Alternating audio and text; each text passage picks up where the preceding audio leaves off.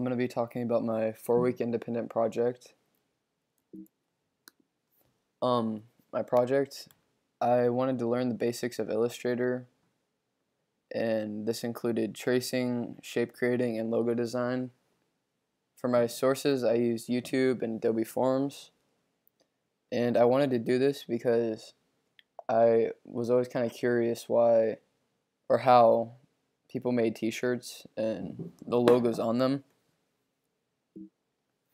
For my project plan, week 1 I was going to do tracing. Week 2 I did creating shapes. Week 3 I designed logos, and week 4 I created an avatar of myself. Again, my resources were YouTube videos, and they came specifically from these YouTube channels that had different project ideas. If you go look on YouTube, you can find different Illustrator and Photoshop channels, and they'll give you all kinds of projects you can do. For Adobe, I used Adobe Forms for when I had problems, and I also used Google. Week 1 I did tracing.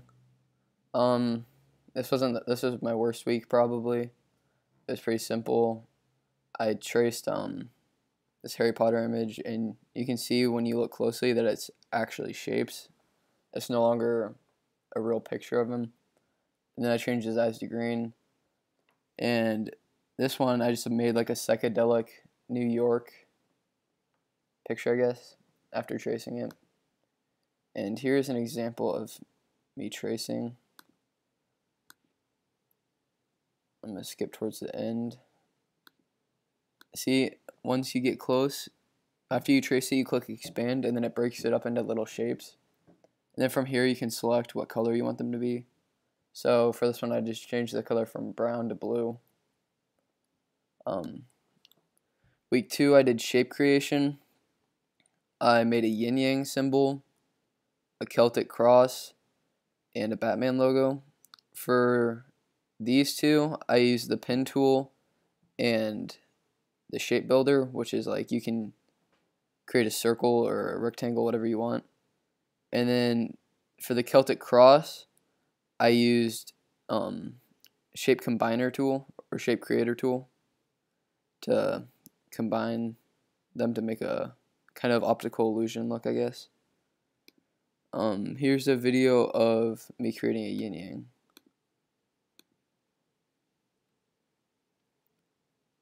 As you can see, that's the pen tool right there where my cursor is. And you use the pen tool by clicking 2 points, and then if you hold option you can curve it. I messed up there.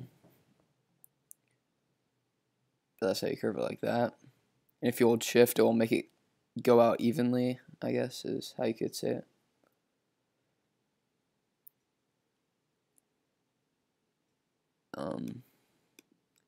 After doing this, I used the ellipse tool, and holding shift and option you can make a perfect circle from a certain point. So that's what I did. Then obviously it covered it because it was white, so I had to make the shape see-through, and I did this by clicking up here and going to see-through, the see-through color. And then I created more circles.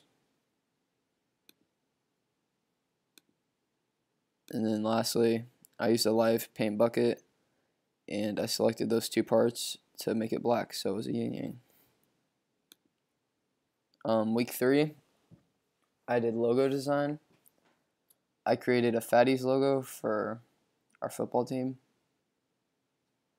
and I made a pizza shop sign. I looked up a name on the internet, and I thought "We Need Pizza" was kind of funny.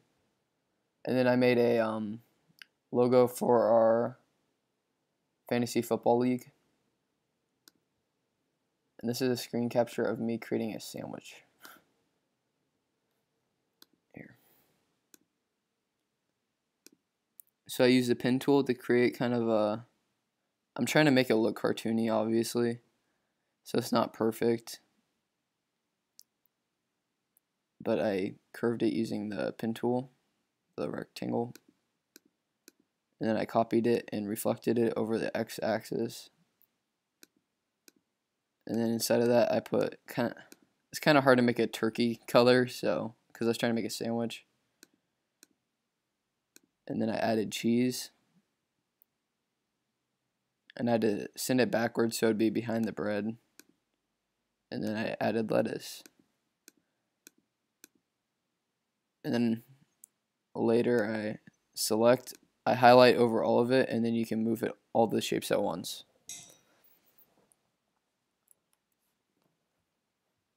For my week 4, I did an avatar of myself. And that's the end product, I guess. And how I did this was I uploaded an image of myself to a Illustrator artboard, and then I traced over myself using a pen tool. And this is a random picture I found on the internet, and I decided to trace over him for an example. As you can see, I'm using the option to kind of curve the jawbone, or the side of the face, I guess. And I continue to just go around. And here, let me rewind a little bit. If you go to color guide, and then you select down here, you can choose like different types of colors, I guess. And I chose skin tones, and they have all the different skin tones you can imagine. And I chose one that matched best. And then I traced his face from there. And then afterwards, I traced his hair. And that's exactly how I did this. I started from the neck and had to make it a little bit of a different color so it would stay away from the face, like stand out. And then I traced my face, the ears, and then I added hair, and I did this by making a little Nike swoosh kind of looking thing and then copying it and placing it all over, because my hair isn't, it's like kind of come to the side. And then I made eyebrows, eyes, and then I made the nose a little bit different so it would stick out, and added those lines to like let you know it's a nose. And then I made the ears. Overview of my project. The pen tool was very useful, and that's pretty much what I used to create all of my projects except for the first week. And then obviously tracing, that was extremely easy, and I did not need a week to do that. I could have done it in probably 2 days. Logo design took a lot longer than I thought it would have. The Fatties logo is probably my best creation, and that took me like 5 hours on a Saturday, and I started it not realizing that it was going to take that long. Again, going back to week 1, I honestly probably didn't even have to have a week to do tracing, because the first day I already figured it out, so I didn't need more time. And then my most successful moment was the Fatties logo.